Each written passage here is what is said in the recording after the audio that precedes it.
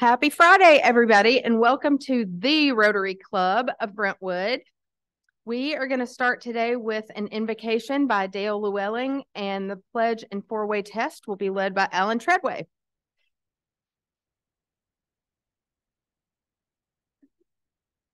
Good morning, everyone. As we get ready to have the invocation, just also remember that we still have members that are still convalescing and dealing with issues. Bill McCarthy, Dan Jordan, and Leon Partain. And don't forget about Sherry Koss, of course. So if you would, please bow with me and pray. Heavenly Father, we thank you for this day. Thank you for the gorgeous weather and for the relief from some of the bad weather. We thank you for the fact that you continue to bless us in so many ways. We know that all the good gifts we have come from your hands. So we thank you for that. Thank you for this club and what we've been able to do in the way of service. We pray that you'll continue to bless us with growth, and that we will continue to be a factor in a positive way in the community and around the world with the things that we do and service that we provide. So bless this time, bless this food to the nourishment of our bodies. In Christ's name, amen. Now, if you would join me in the pledge to the flag, I pledge of allegiance.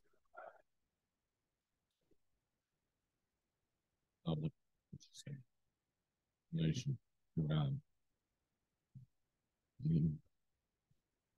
And for the four-way test, first, second, third, and fourth.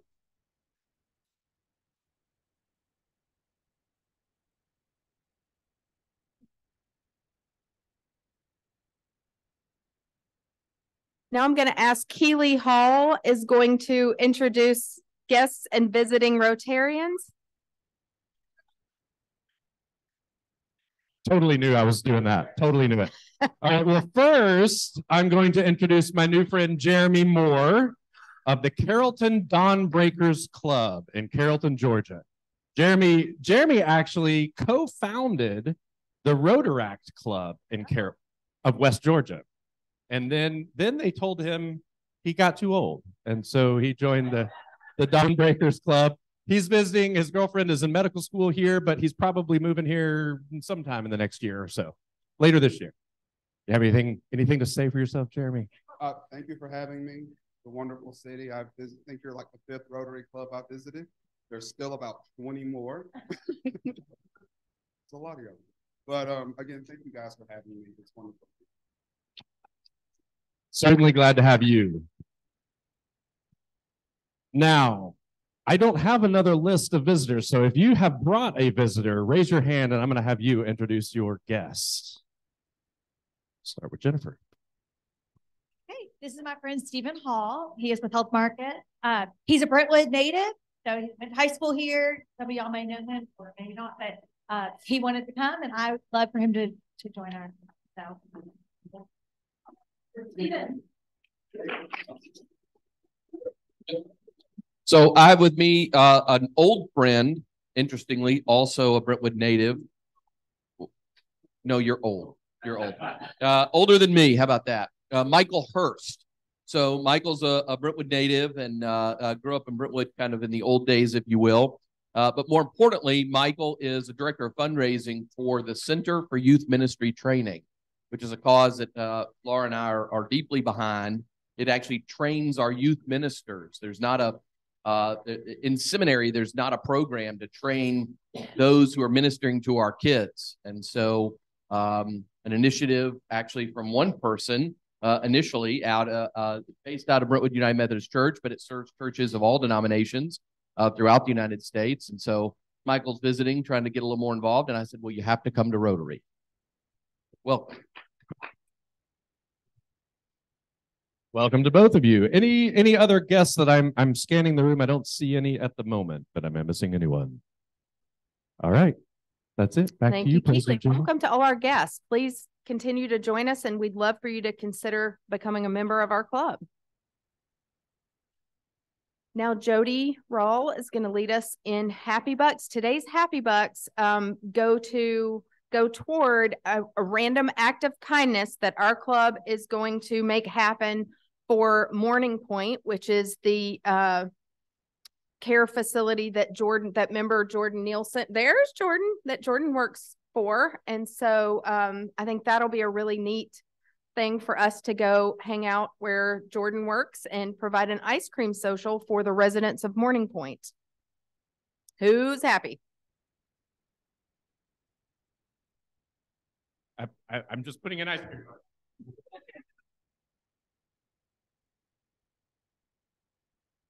Ice cream money.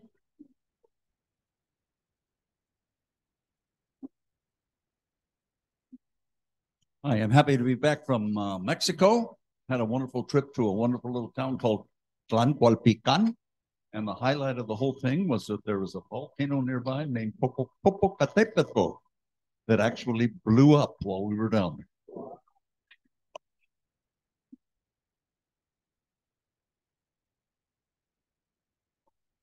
there. So I'm actually happy today. I am not typically a college basketball fan until March Madness, but because I'm I'm paying a lot of money to Purdue University these days.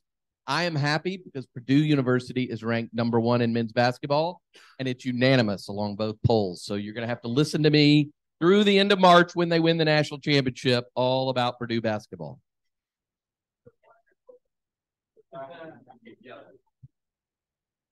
Always happy to contribute to ice cream.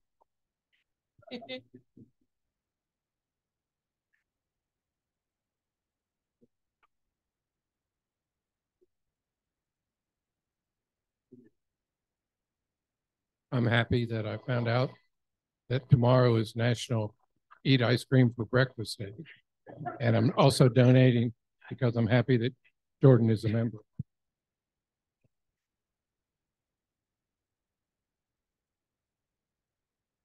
Welcome to Boilermaker land, Devin. Here you go. So, so I'm an old guy now. I used to be a young guy in this club. And so this morning I got a phone call from Zach. A phone call from Zach. He said, "Hey, would you join us at the membership committee?" And so I sat there and I listened to these youngsters, I think, and great ideas, good legs, full of energy. And so I got to meet guys that I didn't know. And so I'm going to screw this up, but Laura, you were in there, right? And Zach Davis, I know that, okay? Laura, okay, you're Zach over here, James, okay. And then Jared was in there, Jane was in there. Who am I missing that was in there? Anybody else? Jennifer, excuse me, I'm Jennifer, okay. Curry, was Curry in there? Curry wasn't in there. No, he wasn't. Curry, okay, hey, my point is that these guys are working hard, and all of us old guys need to know that they're working hard. I'm going to tell you, the youngsters, they need a lot of the old guys' wisdom, that which we have, not much, but we still got a little bit. Share it with them, get to know them. They're the ones that are going to be the direction of this club later on. And so I appreciate them calling an old guy this morning to come in. Probably took way too much time talking to them. I enjoyed meeting them. And so you guys are doing a good job, so hang in there.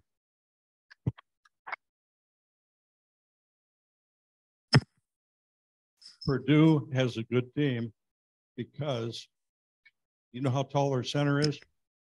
7'4". Imagine 7'4".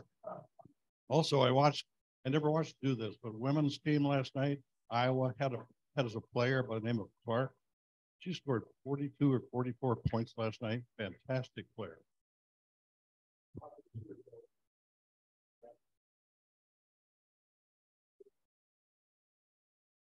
As a poor banker, I've always wanted to do this, and I can't think why I would do it, but I know why I'm doing it. So this is $100. That'll help some, and that's for Sue's surgery, which went great Tuesday. She will be as soon as I can get this guy through today, and we get out of here. I'm going to go pick her up and bring her home today. So it's amazing, guys. I mean, the surgery she had, and she's going home in 4 days. It's just phenomenal. So we're blessed, and thank you for your prayers and your thoughts. And like I said, it's just for Chip and I. Chip was there with me the whole time, and it was quite an experience. But anyway, thank you all very much.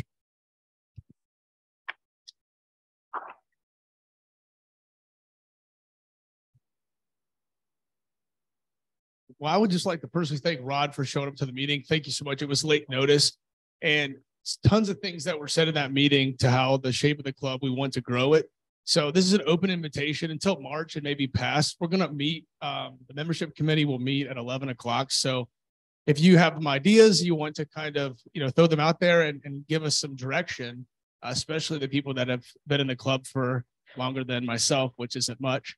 We'd love to hear that because, everything kind of ties into one another, right? Like we have new members that we want to, bring into the club that they just don't know the Rotarians yet.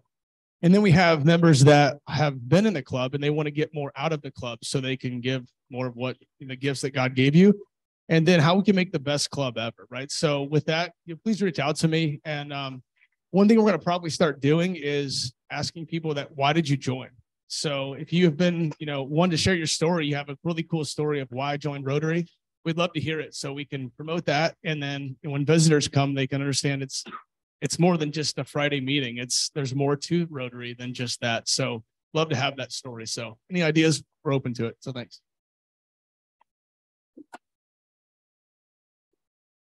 Yeah, I'm going to match you, Larry, my $1 to your $100. So no, I appreciate everything Larry does and, everything he's dealing with. So just want to say, man, there you go. There's your dollar.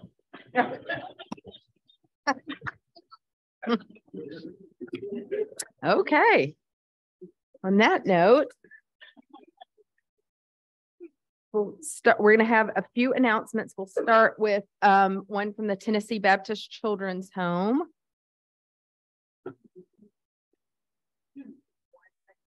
Oh yeah, sure. I got a package that was dropped off in my mailbox a few days ago, and it was full of thank you notes from the kids.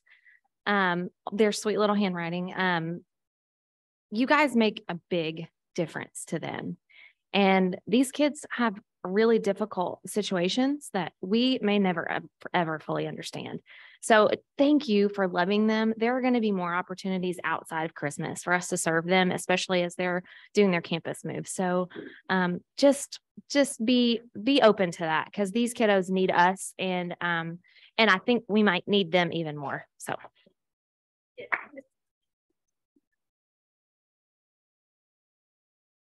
That's awesome. Next, we have a quick video.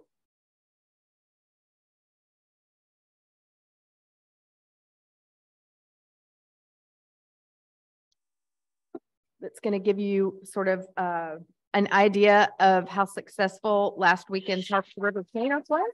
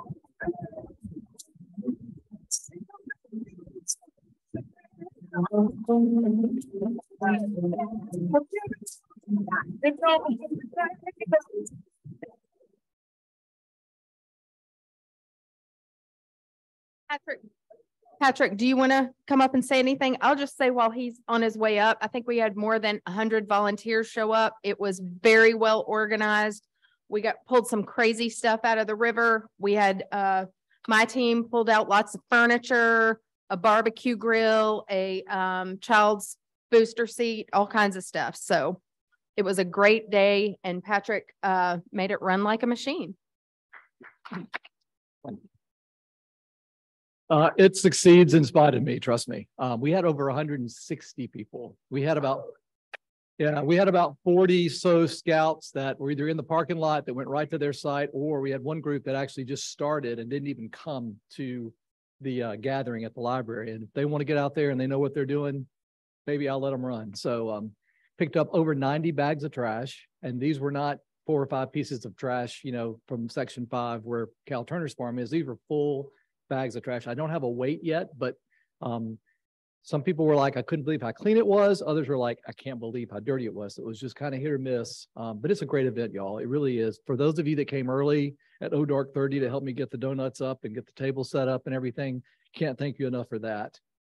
We had over 11 scout troops and packs represented from Williamson County. We had just volunteers, had some folks from the Harpeth Conservancy. We had folks from the Duke alumni. Thank you, Ted, for inviting them out. Had a good showing, but I think they enjoyed that. They even had some scouts that came with them. So we got some double efforts there. And then we had one 80 years young lady who just showed up.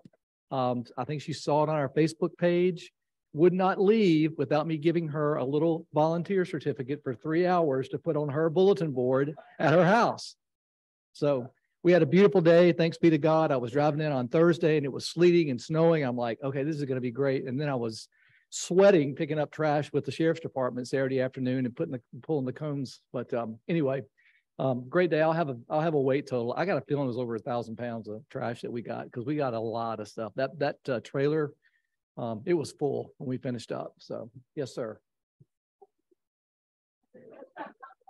I would direct you to the landfill at this point, Rod. If you want to go down there and do a walkthrough, you go for it. But anyway, thank you all very much. I couldn't appreciate you more for helping me on Saturday. Thank you, Patrick. Rod, the grill was in about 4 pieces, so we can't use it for pancake day. I know where your head was on that one. And some of us did an extra civic duty by tasting the donuts before everyone else got there to make sure they were okay. So, so there you go. Next, Betsy, do you want to say something?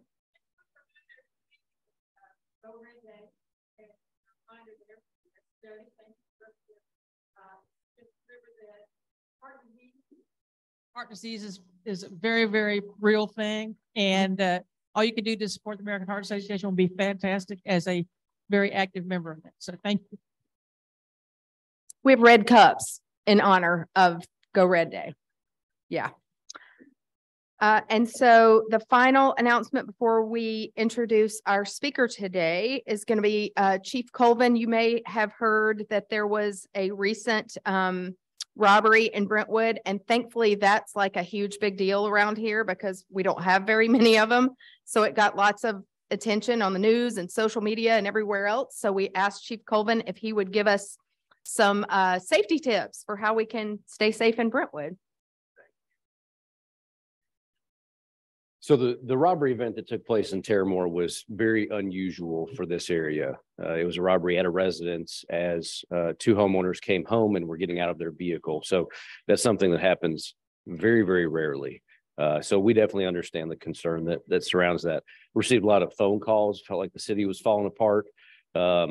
It's not realistically, we do have about 4 or 5 robbery events per year in the city of Brentwood. Last year in 2022, there were 2 robbery events, and those were both at businesses. So again, this is a very rare occurrence. From a robbery perspective, really the main thing that I would tell the public is to comply. If you find yourself in a situation where you're confronted by someone who's attempting to take something from you, all of the things that we have on us can be replaced. So none of them are that important. Comply with them and then call your police department and let us try to assist you. this particular robbery and most of them are crimes of opportunity. And there are people that are out there that are looking to prey on others. And there's very little you can do to combat that. I mean, you can always stay in a well-lit area, travel with friends if you're downtown or out somewhere. Make sure that you're not distracted. Be aware of your surroundings and where you're going. Remember where you parked your car. Don't just walk around a parking lot trying to figure out, where you parked. When it comes to some of the property crimes that we've had, we received a lot of emails and phone calls and concern about 20 or so vehicle burglaries that occurred overnight in Wildwood subdivision and in Lenox as well, but in Wildwood primarily. And not as rare, obviously, as the robberies, but we do have groups that come in to prey on this area, and they're looking for unlocked vehicles most of the time. So I know that Larry tells people to RSVP, and I don't know how long you've been saying that, Larry, but I feel like you up here because for about 18 years, I've been telling people, lock your cars, lock your doors, take your valuables out of your vehicles. Don't leave the keys in the car because they will steal the car too. If you go to a park and you do have a purse or something of value, if you bend down to put it underneath the passenger seat, the person that is there watching and waiting for the right victim to show up, they're watching you bend over and put something under your seat. So put it in the trunk before you even get there, right? So if you're going to leave your house and go to the gym and you want to take your purse or something with you, put it in the trunk and leave it there. And so when you get out, just get out of your car and go in. Bad guy's not going to break your window to pop your trunk to see if there's something in there. Okay. So yeah, vehicle burglaries, lock them up. Don't leave anything out in plain view. And I have to remind my wife of this. So this is the last thing I'll say. Bad guys don't know the purse is empty. Okay. I didn't know that women travel with like 4 purses and only one of them has stuff in them. And the other one, they just trade them out depending on what they're wearing or where they're going. I didn't know that, but that's a thing. And so the empty purses that are empty, the bad guy doesn't know that those are empty purses. That's just another purse. It's another target. So they break in to take an empty purse. So those are my tips. Is that good? Yeah, that's great.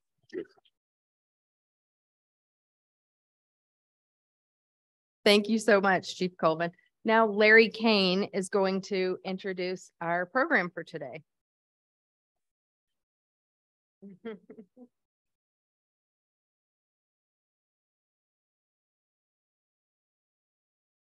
So I have this very well-written, fluffy introduction for our speaker today, but I read it, and there's some things that are not in this introduction that I happen to know.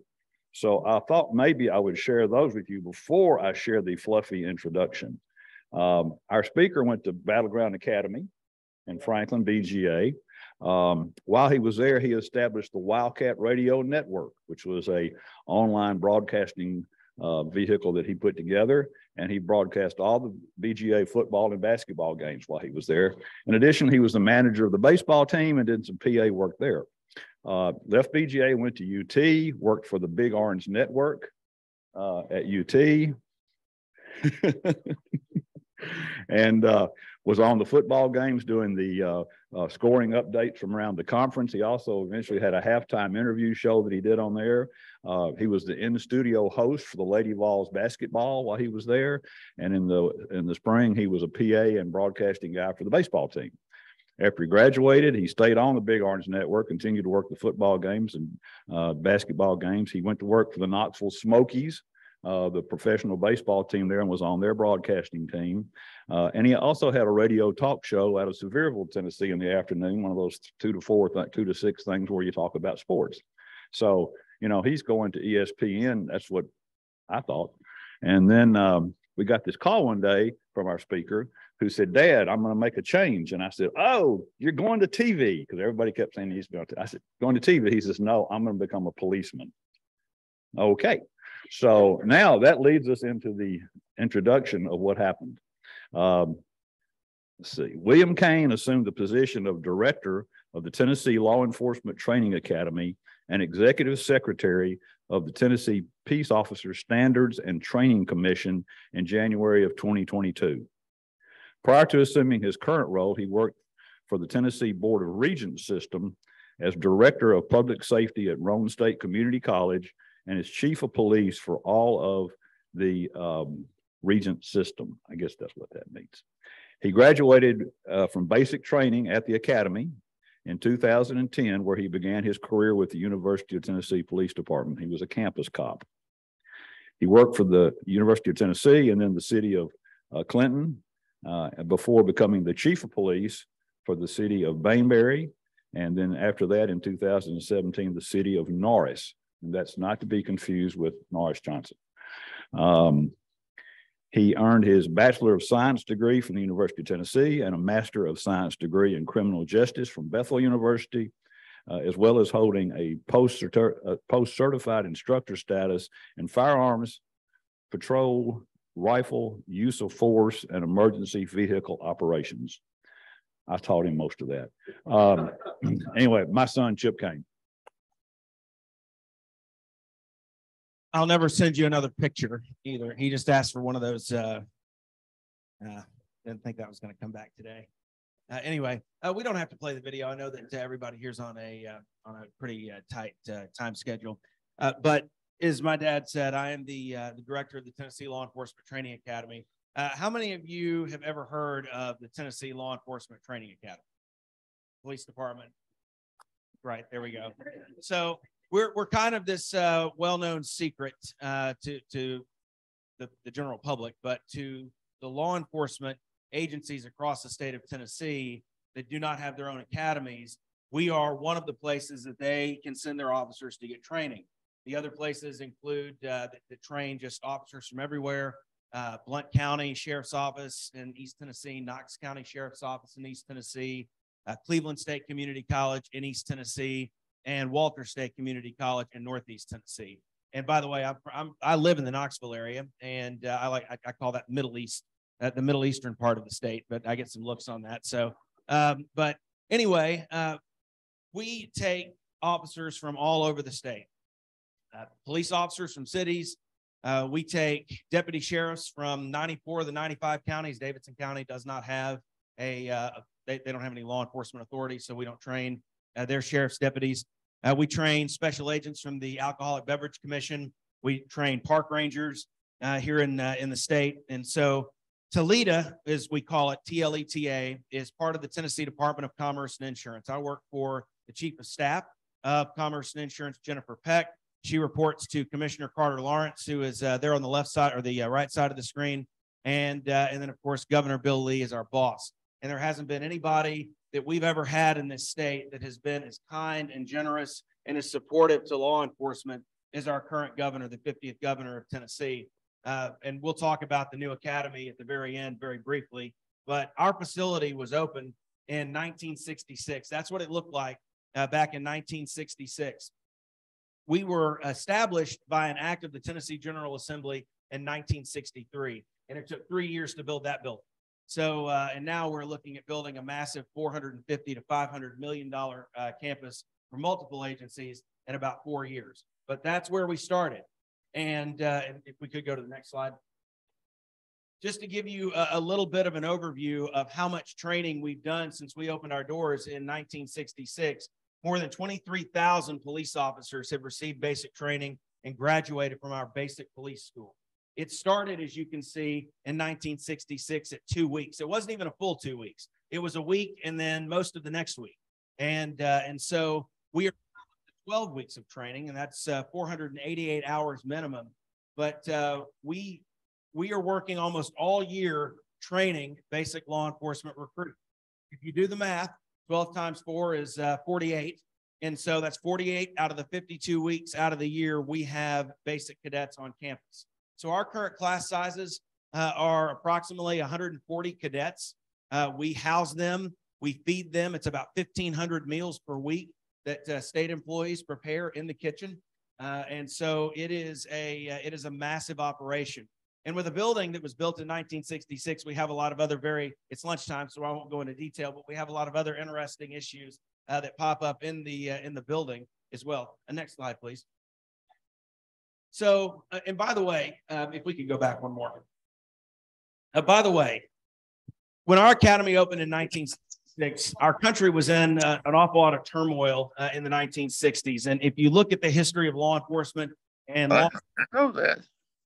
there was a considerable shift in the way policing was viewed in the 1960s. There was a Blue Ribbon Commission that was impaneled by LBJ, and they came out with some training standards and some suggestions.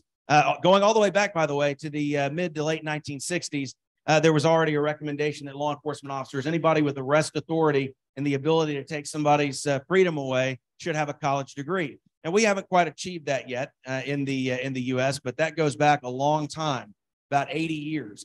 And so during this period of change, that's when the Tennessee Law Enforcement Training Academy was born.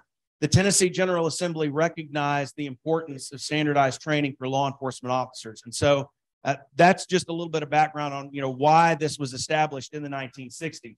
Now, what is basic police school? Well, some agencies will hire an officer and they'll put them in a uniform, gun and a badge, and put them out in training before they ever step foot in the police academy. It's just a fact of life in the state. We only have a finite number of spots in basic training across the state of Tennessee, and sometimes officers start their training on the road. But we are what occurs after they've been hired and prior to their certification. A department has 6 months to enroll an officer in the basic training academy. So for a lot of agencies, the smaller agencies that we work with, they're already working people. Now, they're with a certified, fully trained officer at that time, but they're already getting that training.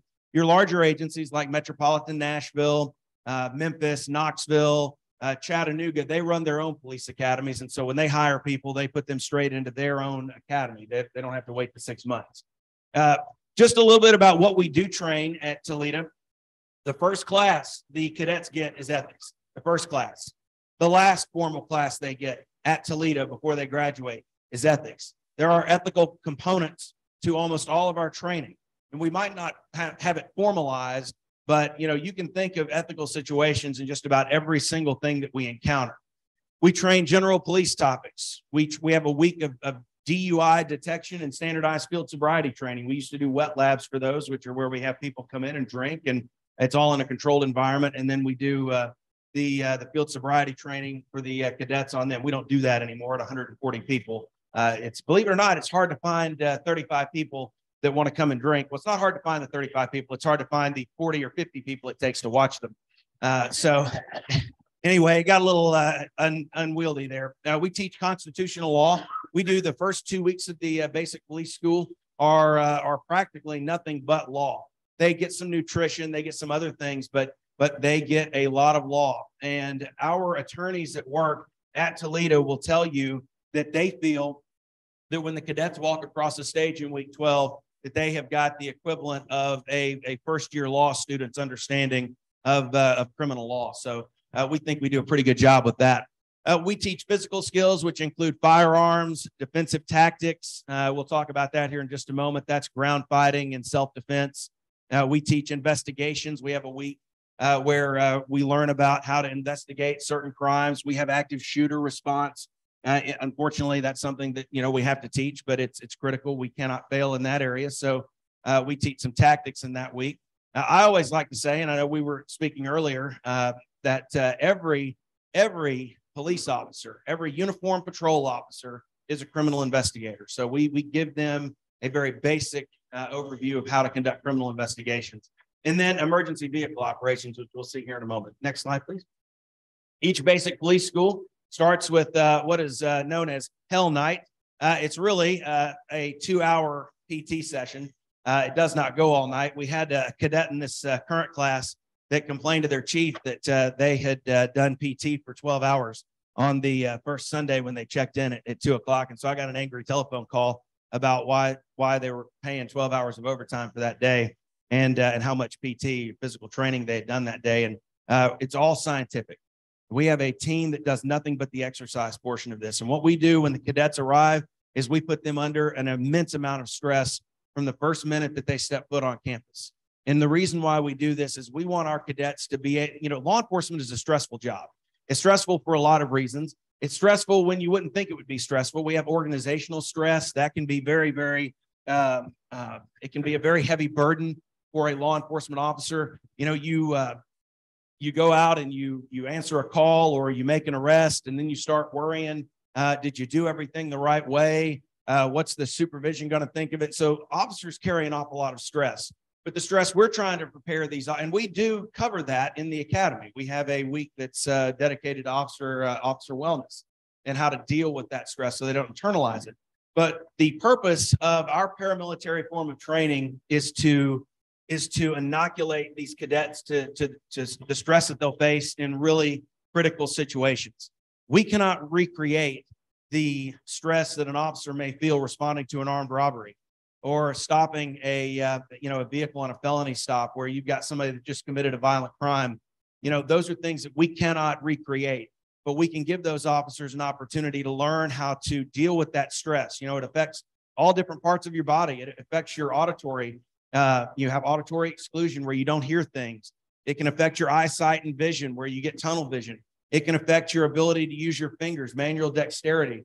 And so we want these cadets to know what stress feels like and be able to deal with that stress so that when they're responding to an elementary school to a report of shots fired, for example, that, it's not just that they get the call and they're going to go. They've got to go from wherever they are, operate their vehicle in emergency mode with lights and sirens. That puts the general public at great risk. It puts them at great risk. And so they've got to drive that car safely and arrive safely. They've got to use the radio while they're en route. They've got to take information in and process that information, all the while knowing that whatever it is that they're responding to might be the very last thing that they ever do on this earth. So that's why we put them under stress. But everything we do is for a reason. Next slide, please. Firearms, very basic. We have an accuracy course, which is pretty much standing in one place and shooting. We have a night qualification. It's really low light qualification. We have a speed course. We have a stress course. Those two things are similar, but they are different. The speed course is designed for speed and accuracy. The stress course, we do some other physical things with the cadets. We make them run and get their heart rate up to simulate how they would be responding, how their body would be responding in the real world. And then we have a shotgun and a long gun familiarization. Next slide, please. Defensive tactics. This is ground fighting. This is self-defense. This is use of force.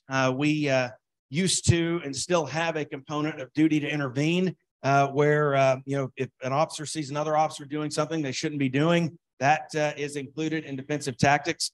And everything we teach tactics and techniques that have been vetted and are known to work and to gain compliance. And we also teach that once resistance stops, so does the force. So we are very deliberate in the things that we teach at the Tennessee Law Enforcement Training Academy. Testing is both static and dynamic. What you're seeing here, the picture, is a static test where we go over some very basic maneuvers, how to get off the ground if somebody has got you pinned down, how to do a straight arm bar takedown, which is a very controlled way to take somebody that's combative and using their arm to simply put them down on the ground and get them into custody without hurting them and without hurting yourself. And then we have dynamic testing. If we could play that next video. And I'll talk over this video a little bit to kind of show y'all or tell you a little bit about what's going on. It's the one from there we go, the VLC player.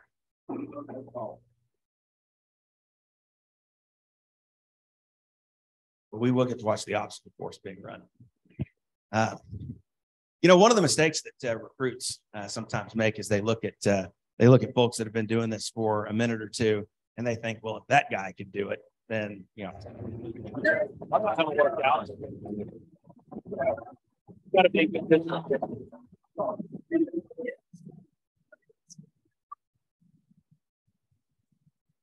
So what you're seeing here, all of our we have lights, and you just see scenarios out and landing behind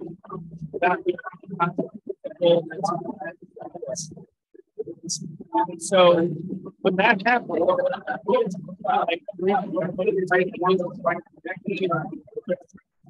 in the hand.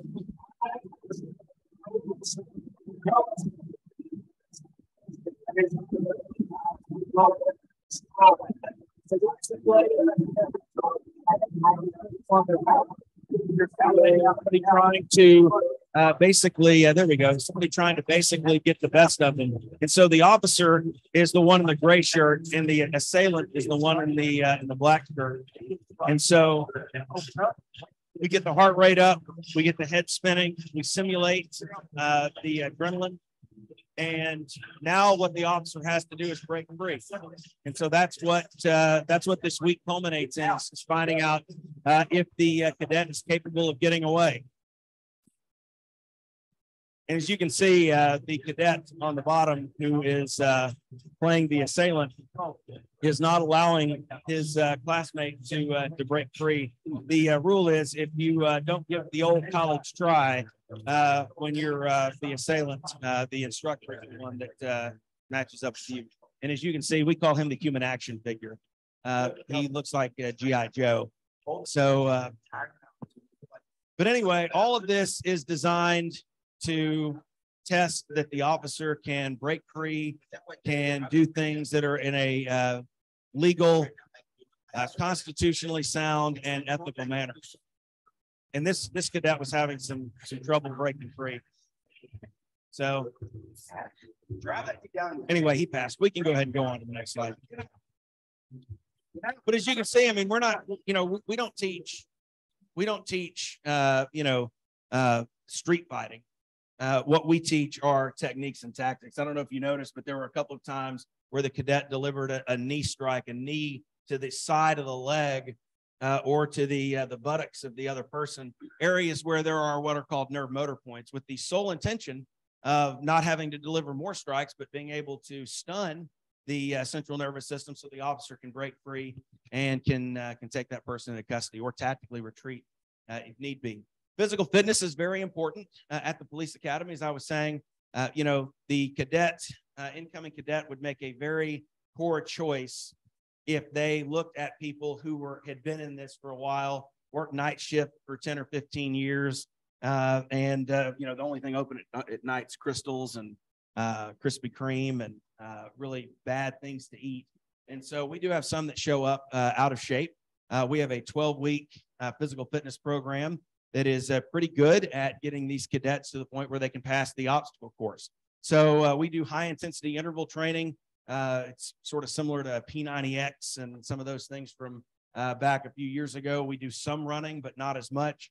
And what you're seeing here is cadets running the hill. This was actually an afternoon PT session that was used to correct poor performance. So one of the lessons that we drive home to our cadets is that when you have a bad encounter with somebody, when you're rude to somebody, when you do something wrong to somebody, it's not you that's going to pay the price for that. It's the other officer that deals with that person next. It's the officer that deals with that person's family in a month that's going to have to deal with the seed that you sowed. So we learn very quickly that, fair or not, our profession, we all tend to get lumped into the same bucket when bad things happen. And so we train these officers the same way. Everybody pays for somebody else's mistake at the academy. And it also builds physical fitness, which, as you can see here, not everybody is super fit in that picture. But we will have most of those folks will pass the obstacle course at the end. Speaking of the obstacle course, this is narrated and it's pretty interesting. You're going to see a lot of job specific things when it comes to a physical fitness test. We have to be able to defend that test in court. We have used this obstacle course since 1992, and it is job specific. There is one standard, one time standard for this obstacle course. There is no male standard and female standard. There is one standard for this obstacle course. First Go ahead, sir. obstacle is going to be your standard guardrail. The next one's going to be a Jersey wall that gets you on the interstate or a highway. All right. And then the third obstacle is going to be a chain link fence and a solid wall. Okay. You can just use the chain link fence to get over it, or just a solid wall, or a combination of both. This is the most common way to go over that wall. Go to the top and get over. This video is designed to be viewed by incoming cadets so that they understand what they're going to have to do on the obstacle course. That guy right there running it is one of our attorneys. He's also one of our firearms instructors. He has more energy. I swear, if we could find a way to harness his energy, we could probably power 1,000 homes.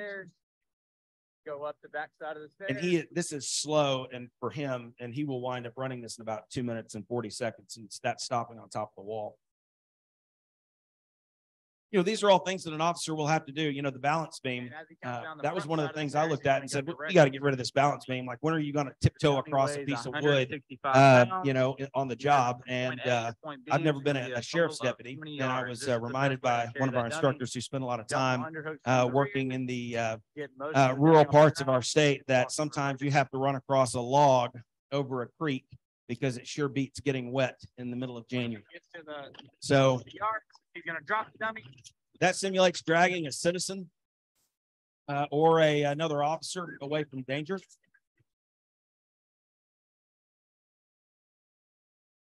Don't worry, no gunfire you hear. Nobody's shooting at him. The firing range is just to the right of that berm. The hill, there's a bell towards the end. By the way, I want to say I was the one filming. I ran with him, and that was supposed to be filmed one piece at a time, and he just kept going. And so, you know, they knew I would follow them, and so they were all getting a big kick out of this too. So that's a little bit of backstory into that. But as you can see, there's a lot of running, physical fitness, running across railroad tracks, and then he's going to run around some barrels and then finish. Go ahead and go to the next slide, please. And that's a requirement to graduate. You've got to pass defensive tactics. You've got to pass investigations. You've got to pass emergency vehicle operations, which we're going to show here in a second. And you've got to pass the obstacle course. If you do not pass these things, you can come back and retry those things one time. And if you don't get it, then you've got to come back through the entire basic program. Emergency vehicle operations is sort of the last component that we'll talk about. And it is one of the most dangerous things that law enforcement officers do. We want to talk about this job as being dangerous because people, you know, may want to, you know, assault us or take our lives. But in reality, the most dangerous thing that we do for ourselves and for the community is drive a police car. And so when responding to an emergency, law enforcement officers have to have both their lights and their sirens activated. There is no exception in state law. If you're close and you want to turn everything off so you can sneak up on the bad guy, once you turn the lights and the sirens off, you have to stop doing the three things, or not the three things. There's a couple of things on the next page. Next slide, please. Running through red lights. Next slide, please. Running through red lights, stop signs, exceeding the speed limit. Those are all things that when you do those, you have to have your lights and sirens on. And so it's very important. And you can go ahead and play that in the background. This is just a little sample of what the cadets have to do. This is really a non-emergency vehicle operators course because it's done at low speeds.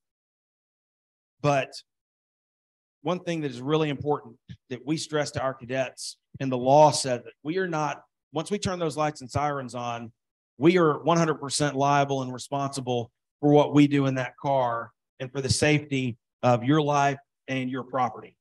And so we teach techniques for driving that help our cadets be able to control vehicles. You know, by the way, parallel parking, I was a great parallel parker for about a month after the academy, and then I lost the skill. So I avoid parallel parking like it's the plague. I will pay to park in a parking garage before I'll park for free on the street. But driving is a very high risk, high liability thing that we do. And it results in about 15% of the line of duty deaths annually. Last year, 15% of the deaths of law enforcement officers in this country were behind the wheel of an automobile or in pursuits, which are just exceedingly dangerous. You know, I've had times in my career where you're involved in something like that or an emergency response and, you know, everything's fine. And then you get to the end and you think, you know, I stopped before I went through that intersection. You know, I always like to stop and look at every single lane, make eye contact with every person before I proceeded through. And there were some times in emergency responses to other officers or in pursuits that I thought I stopped and I went back and watched the tape and I rolled through an intersection at 50 miles an hour. So, you know, driving is really, really important. And the emergency vehicle operations course is one of the most important things that we do. Y'all see that? Well, there was a little trailer down in the corner. We use that trailer for training. Nobody lives there, but that's that one right there in the middle. That's a place where we have officers respond to for training. Next slide. Scenarios, which by the way, the scenarios have changed. When I went through in 2010, you know, you knew every time you put on, we have these pistols that shoot soap rounds. for training. It's basically colored pieces of soap. And every time you strapped one of those on, you knew we were going to go shooting. And now our training reflects the way we want officers to operate in the field. And that is use verbal de-escalation, use techniques and tactics that allow you to avoid putting yourself in a position where you might have to use deadly force. And so every one of our scenarios is winnable without firing a shot. So that is one thing that I'm really proud of, is the thought and the effort that's gone into that. Now, you've seen all about Toledo. We train at our facility. The highway patrol trains there. They do the driving and the firearms. Their dormitory is about a mile away. We train TBI agents, Tennessee Department of Corrections special agents train on our property.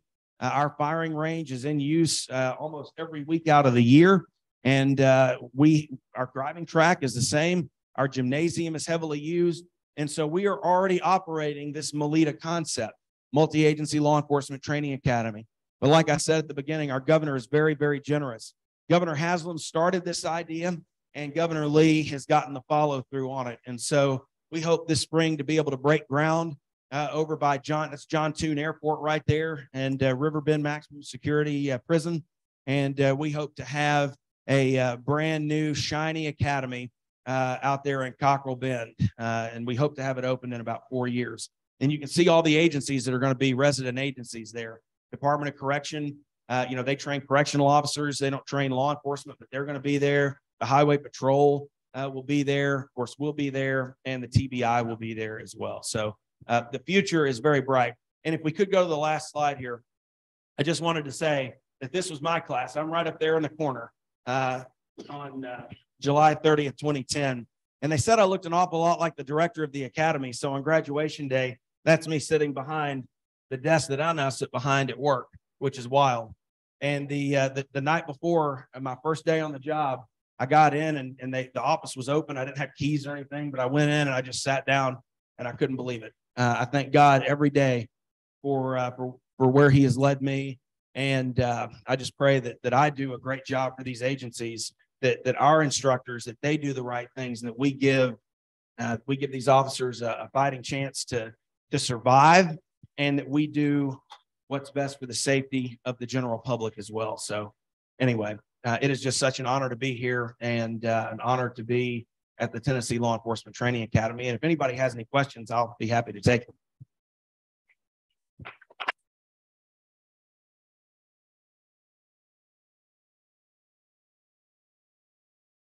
Hi there. In my past life, I used to do some work for a large telecom, and I did a lot of work in the Cockrell Bend area, so I have some familiarity with it. Is this new, is it MLEDA? MLEDA, thank you. The MLEDA Academy or the complex, is that going to be utilizing any of the property that was for the old Tennessee State Prison, or what? How is it going to be? I didn't quite see from where I was sitting how it's going to be featured, or how you guys are going to arrange it there on that kind of little peninsula as Cockrell Bend. Right. So the state prison is on the other side of Briley Parkway. We are down by John Toon Airport. We're actually the prison property that's there that's not in use. They're actually going to tear all that down. There are two or three active prisons, and we're gonna have a huge firing range complex. I'll just share this funny story. The airport there is going to start a skydiver training program, and it's terrifying for us because somebody lands in the middle of your firing range. That's a bad day.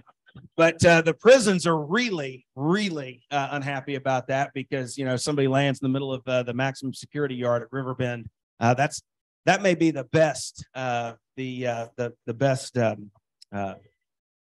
may be the best motivation not to land off course. Yes, sir.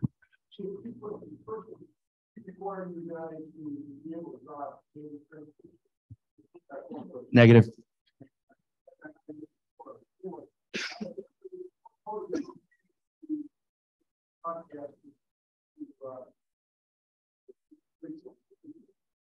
So on the transmission question, no, everything is automatic.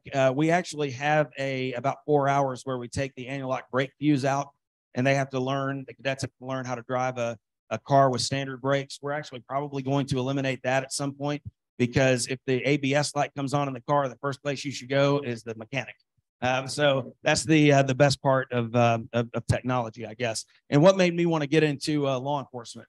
Well, my grandfather was a sergeant with the Metropolitan Nashville Police Department, and he retired. So I grew up hearing the stories. Playing cops and robbers as a little kid. Was never the robber.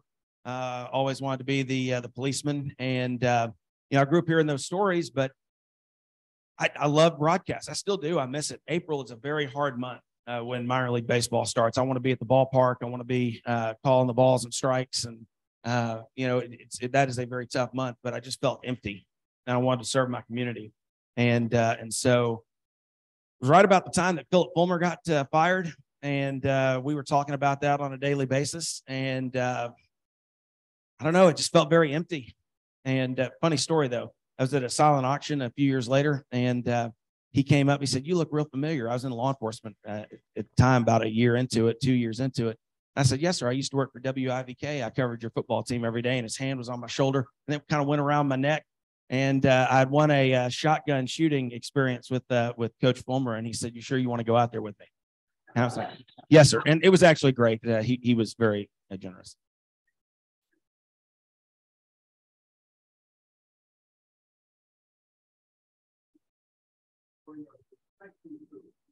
Thank you.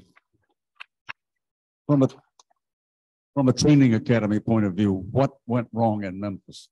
So I'm also the executive secretary of the Peace Officer Standards and Training Commission. I don't want to comment on anything that may come in front of the post commission, but I think we'll all wait and see what comes out on that. But I can only tell you what we do at Toledo, and hopefully Brentwood PD would agree. They send us their officers, but we want men and women that come out of our academy to not only be physically fit, right? If you're physically fit, you're going to be healthier, and healthy cops are good cops because they're not, battling the things that unhealthy people battle. We want officers that come out that not only know the law, but have a great respect for the constitutional rights of Tennesseans and of course anybody in the state. But it is I don't sleep real well on Thursday nights before we graduate classes on Friday. I worry about those cadets. I know we provide, every class is the best trained class that we've ever had. We're constantly changing. We're constantly looking at scenarios and situations. And I just don't sleep well. I worry about them. I worry, do we do enough? And I've been a chief of police, and it's terrifying. You got officers that are out, you can't be with them 24 hours a day.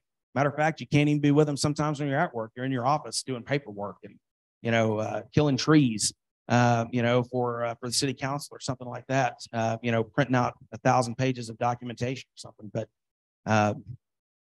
we want to make sure that the cadets that come out of our academy, the cadets that serve my parents, y'all, and I don't know if your cadets tell you, but I pull them aside, and Brentwood PD and Williamson County PD or Williamson County Sheriff's Office, and I tell them that I keep my eye on them, because these are the people that are going to be serving my mom and dad in their time of need.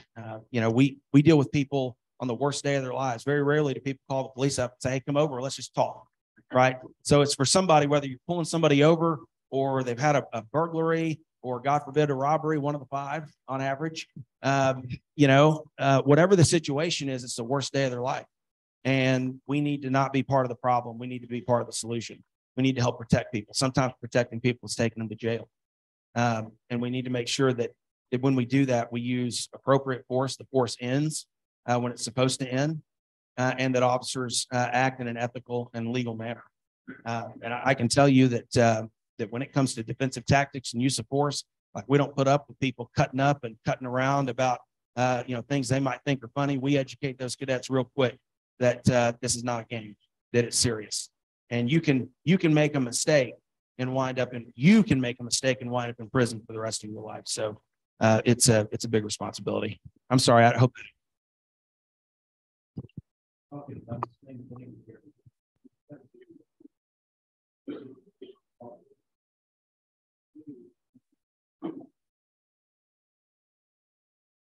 All these guys, four guys are just not accessibility. There. I know they must have been studying. Is that a personality thing that maybe the can somebody say, well, you know, those guys, where the anger issue comes into play? Is there any commonality? Well, I've only seen, so everything y'all have seen is what I've seen. And so I will say this, we don't train the Memphis Police Department. If we see problems with an officer at basic training at the Tennessee Law Enforcement Training Academy, we will pick up the phone and we will call that department. And we have. And sometimes it's not even comments about, you know, or indications that they're going to go over the top. Sometimes it's that, you know, we had an active shooter where the cadet made a comment about, well, I'm not going to go in if, you know, I'm going to get my kid first and I'm not going to worry about the shooter. Well, I'm sorry that, you know, that's why we had Uvalde. So, you know, your job is to go in that building and take care of the threat. So I can only speak to what we do in training at Toledo. And, you know, we look at these officers that come in, but we don't select them either. So the ones that come into us, they're picked by the local agencies. Those are who those agencies want to police their communities. They pass a criminal history check, a background check. They pass a psychological exam. And so, you know, the one problem we have, like every other profession, every other group on this planet, is we have to hire human beings. And so humans are imperfect. And so it is tough. Y'all know how many officers there are in Tennessee? Approximate. How many law enforcement officers that we regulate post commission? 11,000? 18,000. So there are 18,000 men and women in this state that, you know, and I can speak to this too. I'm a law enforcement spouse. My wife is a police officer. When she gets called out to go do her stuff, which when she's called out, it's not good. And so I know what it's like to have that fear and that wonder if she's going to come back home. And there's 18,000 men and women that strap on their equipment, go to work every day, and they're willing to die for people they don't even know.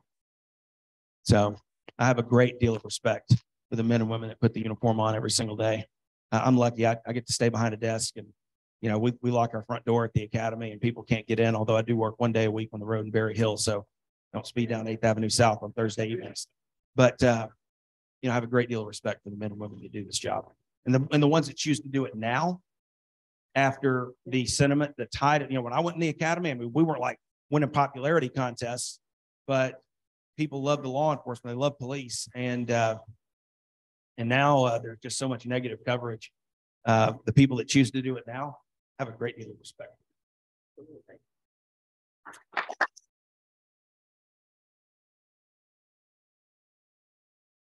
Chip, thank you so much. That was an amazing presentation. I was telling your dad, I texted my friend in the governor's office while you were talking, and the response back was, oh my gosh, Chip, he represents this state so well. We're lucky to have him. So that was kind of cool. So we give our speakers as a gift a pen that has our logo on it. And if you would sign this book about Rotary that we read to first graders, we will also tell them about your visit to our club when we read the book. Thank you so much for being here today. For anybody who plans to go to Dixon after Rotary today to Sherry Koss's husband's service, please, you know, just stay up front and we'll coordinate carpools or whatever. And for everybody else, if there's nothing else for the good of Rotary, please help put the tables and chairs away, and we're adjourned.